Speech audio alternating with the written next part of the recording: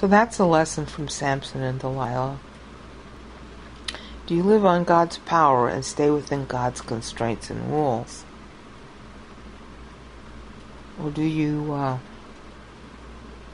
go fit in with the crowd who's jealous of the power you actually have? Again, what did Christ do for 30 years? He didn't do good deeds. He studied Scripture. And by the time, now this is really important, when you're a baby, you can't walk, you can't talk, you can't think, you can't do nothing but poop. And even that's happening just because it happens. It's not even true poop for a long time. It's called meconium. It's a sort of watery, yucky thing. It's really hard to clean up after a baby. Okay, so all you can do is poop once you're saved. But because all you can do is poop, there's a lot of Christian poop that's masquerading as spiritual work that's pooped on you, and you're going to think that you ought to poop like everybody else around you is pooping, and you don't know it's poop.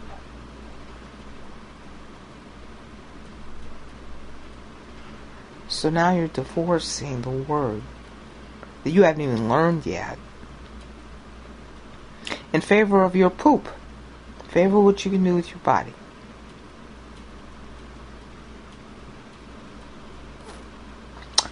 So you're not going to be competent in what you do. You're going to be selling Satan's plan to them, just like the woman sold it to Adam, who was standing right there when she ate the fruit to start with.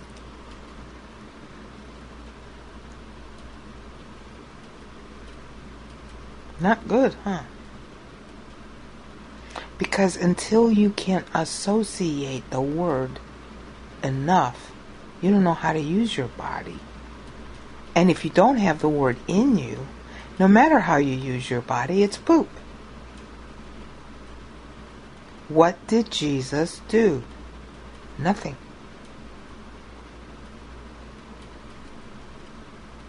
What work did Jesus do? Nothing. What word did Jesus learn? All of it. How long did it take?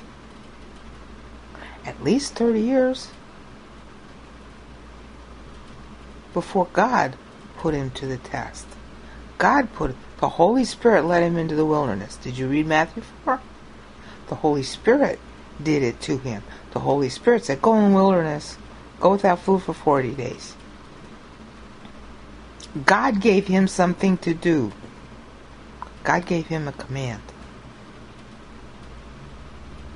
When you're a baby, you can't even understand words. So you can't obey. You can't do anything. But to hear the apostate Christians tell you 2 seconds after you're saved, you gotta hustle for God. With what? How much Bible's in your head? None. After a year of being a Christian, how much Bible's in your head? Very, almost none. After 5 years, you can maybe mouth the words. I'm dead serious. The analogy to physical childhood is very, very complete. And 1 John uses this. A 5-year-old child can articulate a little bit, can understand a very little bit, and really all he is a parrot. He really doesn't understand what he says. Oh, Mommy says this is good. Oh, Mommy says that is bad. Assuming that a 5-year-old child can even articulate that well. A smart 5-year-old child can articulate that well. I mean, even Mozart, who could play, the harpsichord really well at 5 or 9, I forget. But he's still parroting what he saw. He just was really good at remembering how the keys moved and repeating it. He didn't really understand what he was doing. It's really important to get this. Children are parrots. They're imitators. That's how they learn. But just because you can reproduce the sounds or the words or the ideas in your mouth doesn't mean you actually understand them. So a 5-year-old born-again Christian, when I say 5-year-old, I mean he could be 50 going on 5, 25 going on 5, 15 going on 5. He's been a believer for 5 years. He's probably gotten 5 years worth of Sundays, hearing the gospel every Sunday. He really has no clue about what the hypostatic union is. Well, Jesus is God-man. Yeah, but he doesn't know what that means. God is love. Well, he doesn't know what love means. He doesn't even know what God means. He can repeat it.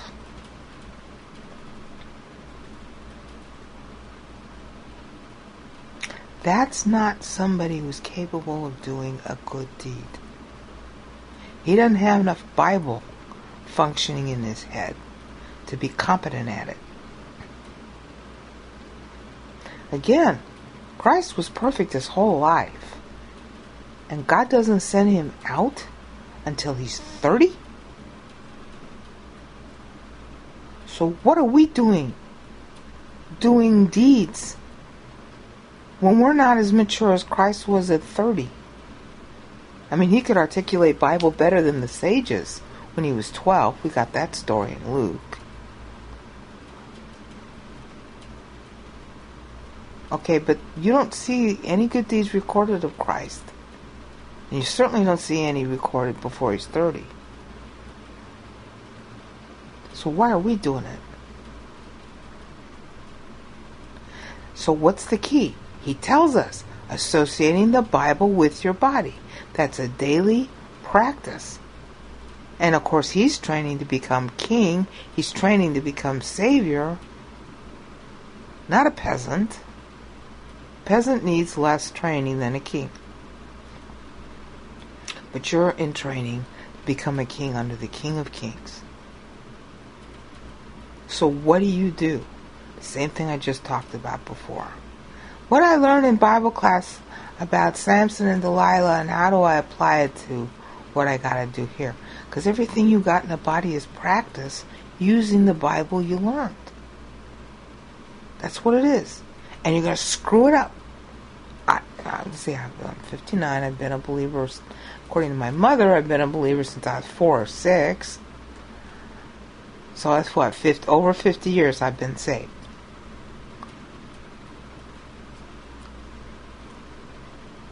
Okay. So I've been practicing what I learned on my body for 50 some years. How good am I at it? Not very. If anything good gets done with anything I do, God made it happen. I still can't. So anything good that got done was based on whatever Bible was in my head when I did it. How long did it take me to actually learn that? Minimum of 20 years before it all came together. Did God use whatever I learned every single minute I was breathing? Yeah, I'm sure he did.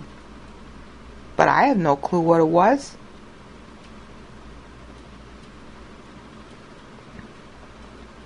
So Christ had to wait 30 years. And I can't even tell you what good got done with whatever I've done in my body from the Bible that I know. All I know is that I really know it now. That's all I can tell you as a result. Then what must the spiritual life actually be?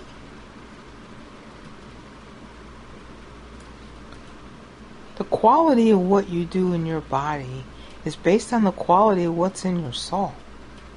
If the quality of what's in your soul is satanic thinking, then that's the quality of what you're doing. If the quality of what's in your soul is a sin nature thinking, then that's the quality of what you're doing. If the quality of what's in your soul is Bible running in your head because you're between sins using 1 John 1:9 and learning and living on Bible under your pastor, then that's divine quality. even if you're doing the dishes. Now, the ultimate statement about this is that God hears everything you think. I've harped many times on bringing every thought into captivity. That's association. You're associating something you learned in Bible with something you're doing with your body. You get into the habit, like piano practice, so it becomes fluent, so it becomes easy. And as I said before, your mind is constantly on everything.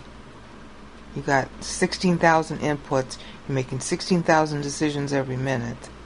And with the Bible coming into your life, you're making constant decisions about associating the Bible with what you're doing.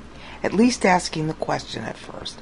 And if you keep asking the question, that's a habit, then you start gradually to be able to cycle the answers, like the story of Samson and Delilah. And so then what's going to happen to you, probably after you got that story with Samson and Delilah, is some apostate Christian will come up and want you to go out soul winning with them. And you're going to say no. Because of the Bible in your head. Because that's the same analogy as what Delilah was doing to Samson. And you're not going to buy it.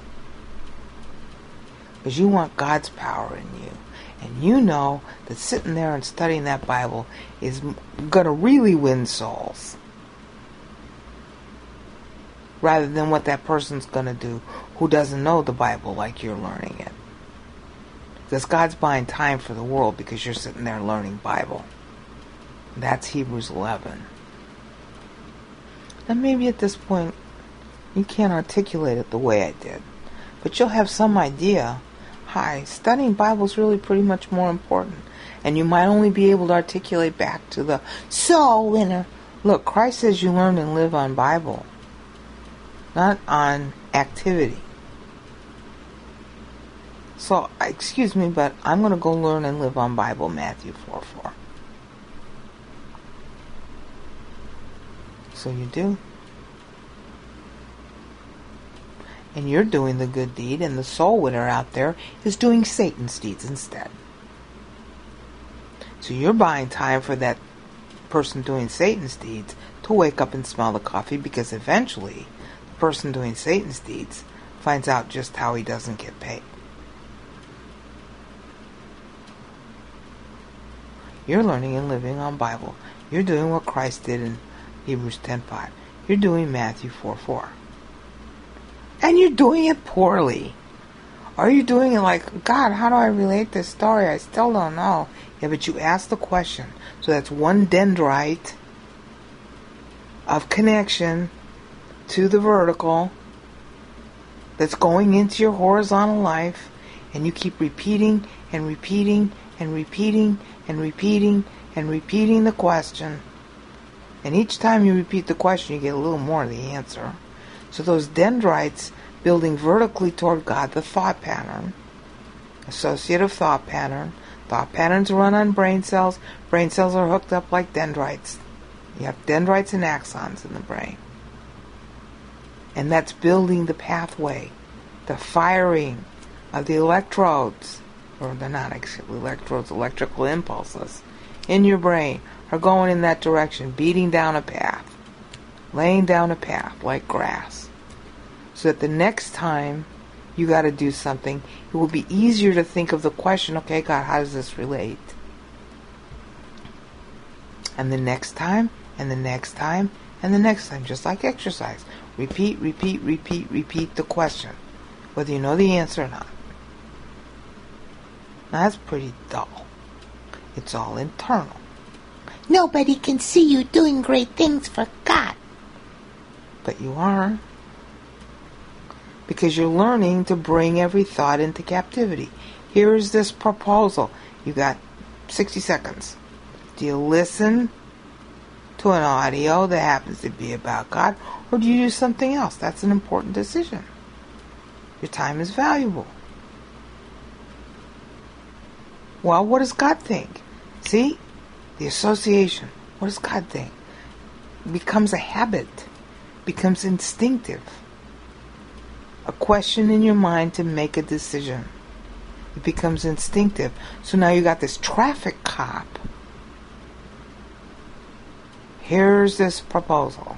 How do I spend the next minute? Well, what does God think?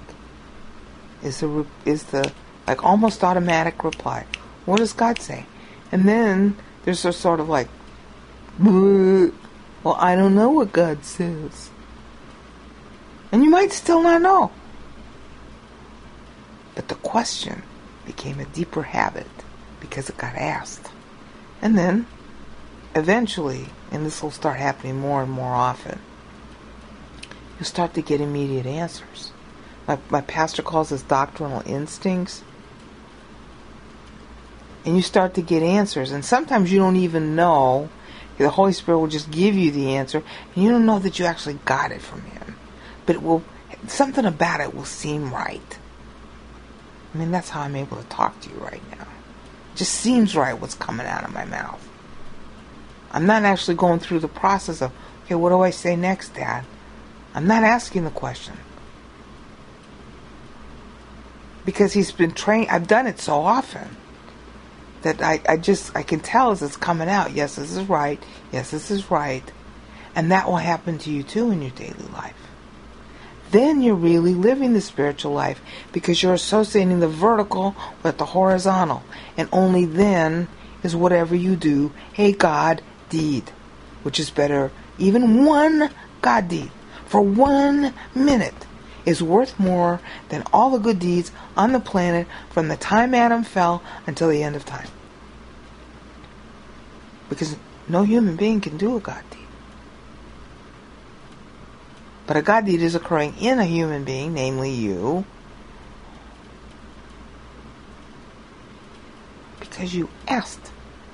And you couldn't have asked if you didn't know enough doctrine to ask. Because billions of Christians out there don't know enough doctrine to ask. They do it on their own power instead of God's. That's why they don't know the Bible. That's why they believe false doctrine. They can't read the Bible because they're not using God's power to read it. They're not using 1 John 1:9. So they have no clue what the Bible says, even when they can parrot the words. Even when, as it were, by mistake, they get some of it right. They're parroting. They're children. They're 5 years old. They can parrot the words. But it doesn't mean they understand them. 2,000 years we've known Matthew 4:4. So how come we're not living it? Why does paying the poor get all the attention and the money spent, and Matthew 4:4 gets how much attention? 0. Or it gets chirping, parroted attention. Everywhere I'm going to live on the Word of God. And then you go right back to doing your deeds, not living on the Word of God, and you don't even know that's what you just did. So there's your solution. What do you do the minute you're saved? Honey, all you can do is poop. Ask God who's your teacher. Name your sins when you think of them. And He'll do the rest. And He'll even cause you to remember that you need to use 1 John 1:9. And when you screw up, which you will every single minute, He'll correct you. Either through nice circumstances or not nice one. Everything's being used to teach. Everything's being used to develop the vertical. Because the vertical is what? I. So you can see God. So the I, meaning me, can see the you who is God. And then what's the horizontal? What's the joining of an I with a horizontal dash below it? L. For love. For Lord. For learn. Learn and live on Bible is the spiritual life. And you ask questions every minute you breathe. Okay, Dad, how should I sit? I mean, you don't have to get that anal about it, but it would be kind of fun to know. How do I sit now? Do I pare my nails? Should I eat vegetables? What do I write in this email? I mean, it can become an instantaneous question, habit, answer. So that you're not really spending time asking the question. You just sort of think at that, like a nanosecond. And it gets into the L. Okay, the bidirectional. Coming down from God to your horizontal life. Going up to God from your horizontal life. And it gets to be a ballet dance of a pas de deux, where you're both in step. Now, in actuality, that will occur at moments. And you almost always know afterwards. It will occur in moments. It might occur for as long as 5 minutes at one time. But then it's really a God deed happening in your soul, from God to you and back out from you to God. And your body is coming along for the ride. And now you're a spoon being used by God, and you don't even know what good it's doing. He does. And the biggest good that it's doing is forever and ever and ever and ever. Every single moment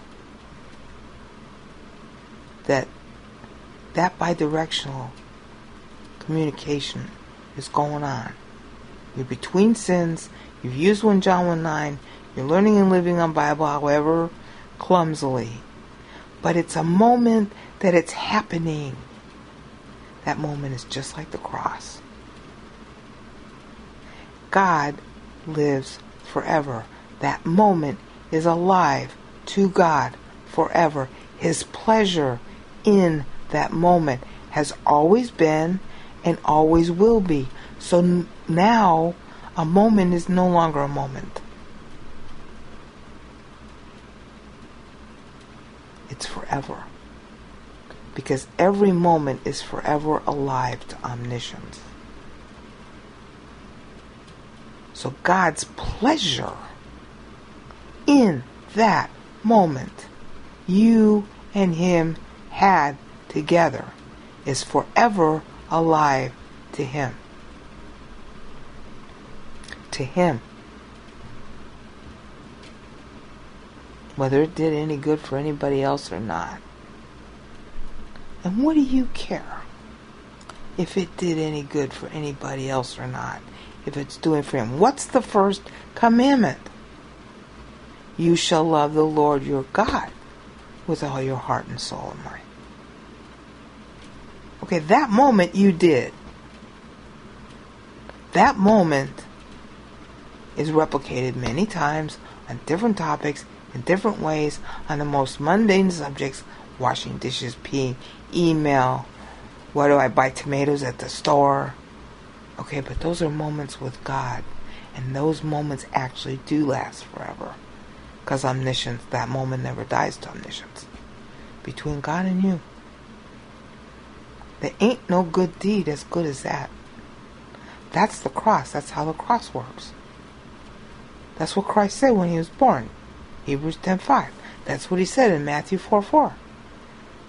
And the thing that tipped me off to this years ago was when I was pacing the living room, trying to figure all this stuff out. And He hit me with Matthew 4:4, always occurring. Those were His exact words to me while I was pacing the living room floor. And my life hasn't been the same since then. So maybe yours won't either. The moment I have with Him, where it's pas de deux, I'm between sins. He's sending thoughts to me, I'm sending thoughts back. I'm learning and living on Bible, however rudely, however clumsily, however stupidly, however smartly. But that moment I'm saying, it's precious to Him. This is what really gets to me. It's precious to Him that I wanted to know. Okay, Dad, what do I do with this email? I might not even get an answer. I wanted to know. I'm not doing a good deed. I want to know. I want to get something from him. It's his good deed, if any deed at all. And that's precious to him. Matthew 4:4 always occurring. I'm asking the question of what words proceed from the mouth of God. Okay, I have all this Bible. It's like a library in my head. Which book do I select? What verse applies? I have no clue. That's precious to him. It will always be precious to him. Hence his answer when I was asking the same question, what was it, 11 years ago? I'm not sure. The year 2000, something like that. Matthew 4:4 always occurring. That's his answer. That's his answer to you. That's the pleasure of God in our learning and living on Bible, Hebrews 11:6. There's no good deed that can be done. It's that good.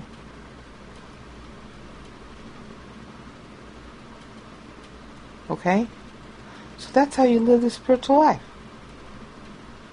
Ask God, okay, how do I use Bible today? What should I be thinking, Dad? I don't understand the Trinity. Whatever you want to ask. And keep trying to figure out, okay, how does Bible apply to pee? Taking a shower. What brand of deodorant do I use?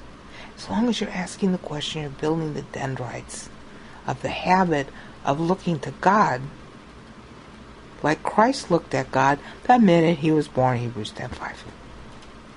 He associated his body with God. So can you. And that is Matthew 4:4 always occurring. That is the spiritual life. And you just wait, baby, and see what God does with it.